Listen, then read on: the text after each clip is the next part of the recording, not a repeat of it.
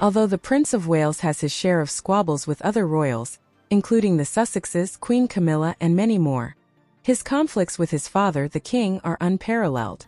Eventually, the future king will stand firm and accept the king's decision. Rumors about the king taking charge of the royal family and making decisions have long since died down. His actions, such as quickly reducing the financial strain Camilla placed on him when she married the king, have proven that he is indeed the decision-maker, even going against royal protocol.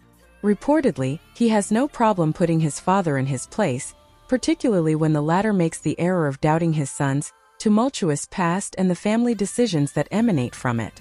As far as the world knows, the Prince and Princess of Wales's relationship is characterized by his letting his guard down and acting disrespectfully and rudely when he feels threatened for the sake of his family. The fact that he wanted to pilot the helicopter while Catherine and his kids were on board was the root of his argument with his dad. The Prince of Wales refuses to recreate the dysfunctional family environment that existed during his childhood due to the king's affair with Camilla, his divorce from Princess Diana, and her unexpected death.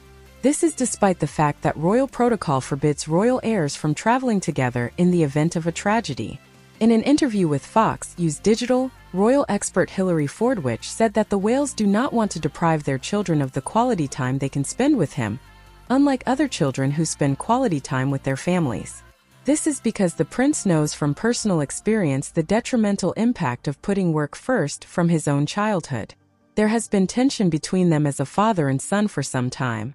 After enduring a turbulent youth, the Prince of Wales longs for a life of stability.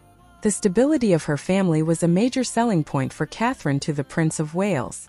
Her closest associates have long spoken of her, and the Prince of Wales's desire for their children to grow up in the real world, not a gilded bubble. They wish for them to grow up with the same opportunities that other children have.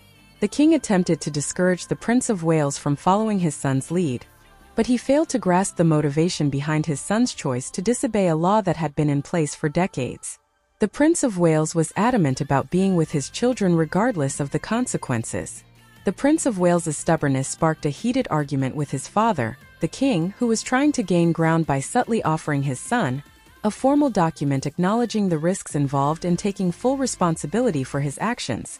This, despite the fact that the Prince of Wales is a seasoned pilot, despite the fact that the Prince of Wales knew better.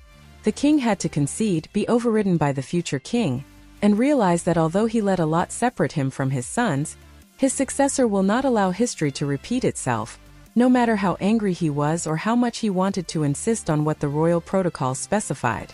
Here we have our video. What do you think about this? Make sure to drop a comment before you leave. Thanks for watching and see you later.